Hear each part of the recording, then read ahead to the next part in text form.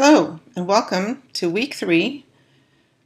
This week we're going to discuss chapter 2 of the textbook, and that's going to be platforms and player modes. The platform is the hardware system which you play the game on. So that would be the arcade, the computer, the console. And we're going to discuss each of those. I have notes written down here, and I would suggest you copy my notes into your own notebook, and then you'll have them for when you need to take a test, because anything I write down is whatever's going to probably be on the test. So if you have it all written down, then you won't have to be searching through your textbook or doing too much memorizing, and you'll be able to get through the test a lot quicker. So the first platform that we'll talk about is an arcade. Arcades have 3 different entities that are used to develop the game. The first one is the hardware manufacturer. Now that is the platform, right? The hardware manufacturer makes the platform that the game is going to be played on. And then you have the game developer, and only a single game can go on to an arcade platform. So you have a game developer that will design a specific game, create a specific game for the platform, the single arcade platform. And then you have the venue operator. That is the person who either purchases the arcade game, or they might rent the arcade game and then pay the developer, the manufacturer, slowly, monthly rent, but they collect, the money that goes into the arcade game, and that's how they make their money. Arcade games are always very quick play. They're easy to walk up to, figure out how to play. You don't have a lot of instructions to read. There might be a little thing showing, a video showing on the screen what the game is about. So you can't take a lot of time to figure out the game. They also want you to, play the game and leave and go play another game, or play the game again and have to keep putting your quarters in. Or maybe it's not quarters anymore, but put your more money in. So they're very quick play. And the controls are usually very simple.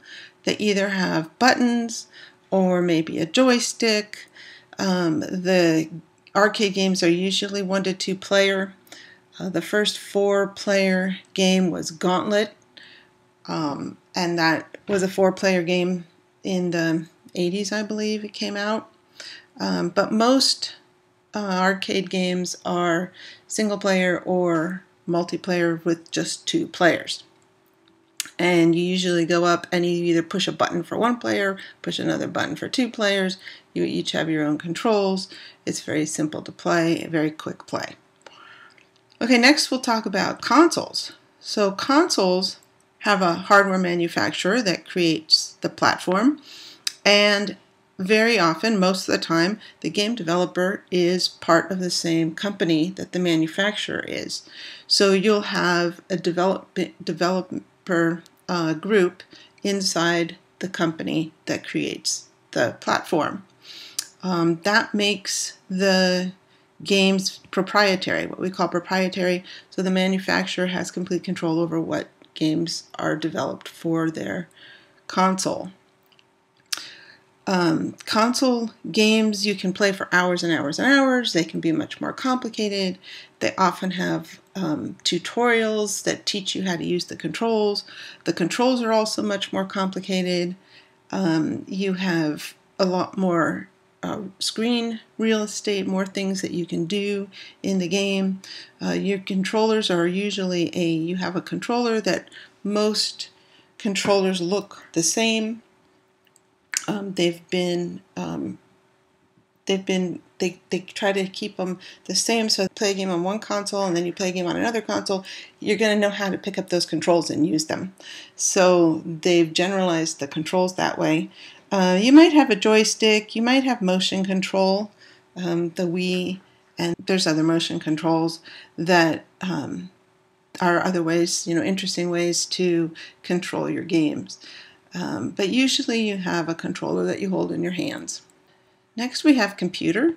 Computer games anyone can create a game for a computer. So we call that non-proprietary.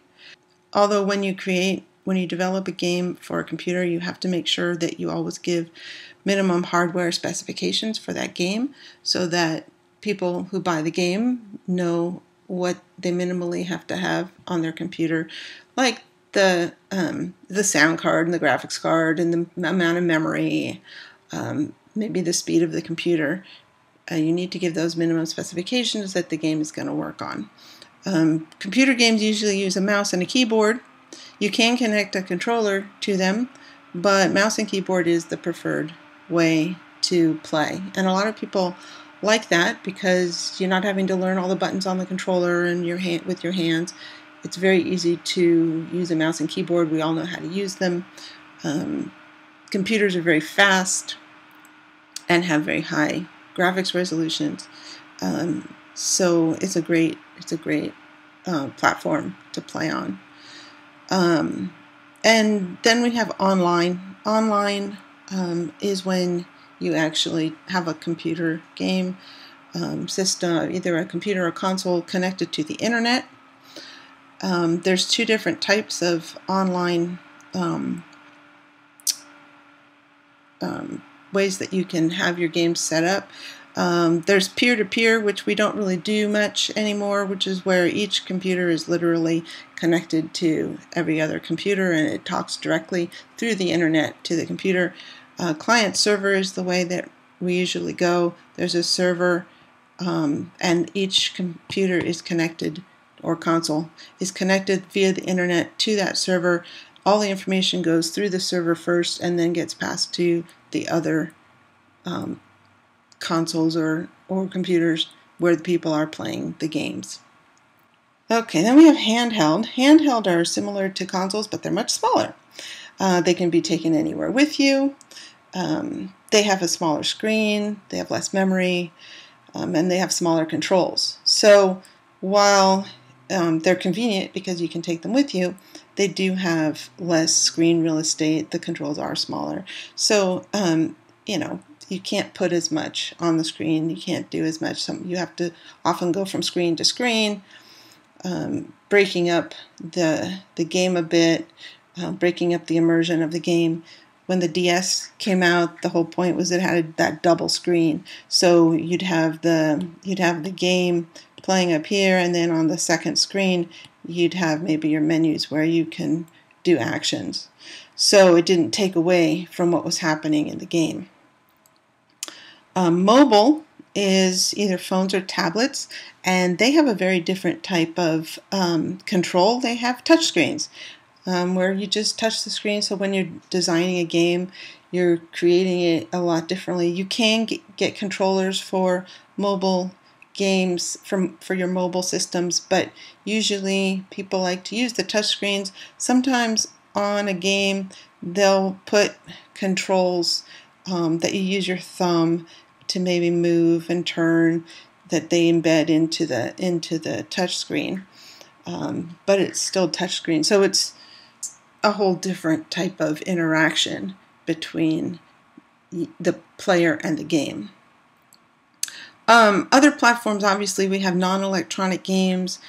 We have tabletop games, board games, card games, etc. These are all, the platform is different for all of them, right? They're non-electronic, but like a tabletop game, you might have a pencil and paper, or maybe some dice. Board games, you have a board, you have pieces that you move around the board, you have a spinner or dice, or then card games, you have cards. So the platform, the place that you play the game, looks different for each of these non-electronic games as well. Okay, next we're going to talk about time intervals. Time intervals are things that we can use to control the pace of the game. Okay, they control the pace of the game, time intervals. Now, we're not talking about time in games. We're not talking about how time works in games. We will talk about that in another chapter. This is called a time interval, controls the pace of the game. We have three of them. We have turn-based. Okay, turn-based games are where players take turns, and you have as much time as you want to take your turn. So if you're playing chess with a friend, you can sit there and think about your next move forever and ever and ever until your friend yells at you, maybe. But chess, they tend to have a lot of patience. So turn-based games, there are a lot of turn-based games in online games where you take a turn, and you have as much time as you need to take your turn, and then you pass your turn on to the other player. They take their turn, they do what they need to do, and then you take your turn again. We have things like turn-based strategy games. You set everything up as you're taking your turn, and then you go, and then the other player goes. So turn-based games can take a long time to play. Okay. Next we have real-time. Real-time games, all the action is happening at once. There are no turns. So all the players are taking their actions at the same time. These are very fast-paced games. They go very quickly. So you can see that the pace of the game is fast, right? A turn-based game, the pace of the game is slow. A real-time game, the pace is fast. Last, we have what's called time limited. This is a turn-based game that you can speed up just a bit. What it is players take turns, but they have a certain amount of time to complete their turn. So if you've ever seen a chess game where they have a timer, sometimes in chess tournaments they have a timer, and the players have to take their turn before the timer comes off, then they hit the timer to reset it for the next player. So it allows for a slower pace, but it speeds it up just a bit. It makes sure that you're going to complete the game in a certain amount of time. So that is time limited. So these are the three time intervals. Next, we're going to talk about player modes. Player modes correlate to the number of people who play the game. And so if it's a single player game, then the player mode is single player.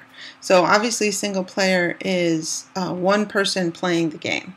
So you'll always have that on. Usually in an arcade game you can have up to two. Certainly in a handheld, that's single player. I suppose you can connect. Sometimes you can connect your handheld games to other handheld games via Bluetooth or sometimes online and play with other people, but those are usually single player. Then we have two player. That's where two players are playing together, usually on the same console system. You're both playing at the same time. You might be playing against each other, but two human people. Actually, it could be you playing against a non-player character. You playing against the computer. That's also a two-player game. Then we have what's called local multiplayer. Local multiplayer specifically means multiple players are on a single platform. So if you take 4 people and you're all playing on a single console, you have 4 controllers hooked up to that one console, and you have a split screen for four areas on the screen, that is local multiplayer. Okay, local, it's really important that you're on a single platform to define that. That's opposed to, say, LAN-based multiplayer. LAN stands for local area network. That's where you have several consoles, you're all in a room together, you've either hooked them up via wires or maybe Bluetooth. You're not on the internet, okay? You are on a local area network, and a bunch of people are playing the games together. So you maybe each have your own computer on a local area network or your own console, but you're all connected, not on the internet. Next we have online multiplayer. That is online connected via the internet. Okay, so online multiplayer, where you can have many people, thousands of people playing the same game at the same time. You're all connected via the internet, and that's what makes it online. And then finally we have what's called player versus player, or PvP. That is specifically 2 players competing against each other, like in an MMO, or I mentioned that two players can either be two people or you against the computer, but PvP, player versus player, means that specifically two players are playing against each other. And that is the end of the lecture. This is a very short chapter. I have a whole bunch of other videos I'd like you to watch that are all listed, and then you have your homework assignment to do, which will be due on Sunday at midnight. So quick. That was just a quick chapter. The next chapter is also going to be pretty quick, and then we'll get more into some nitty-gritties. So have a great week, and I'll see you next week. And if you have any questions, please email me, and don't forget I have office hours on Thursdays from 4 to 5.